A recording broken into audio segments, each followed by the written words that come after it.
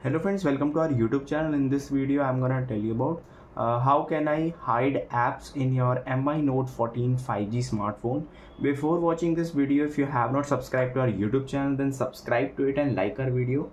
So let's start friends. First you have to open your security app and then you have to scroll down like this and you will see some of the features like these. And in privacy protection you have to you can see here it is written hide apps. You have to just tap on here and I'll show you how you can hide apps.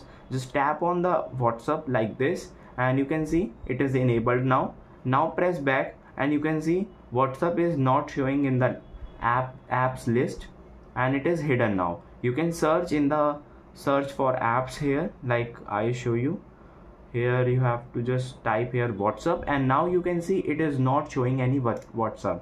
And after you just turn off this WhatsApp, it will show.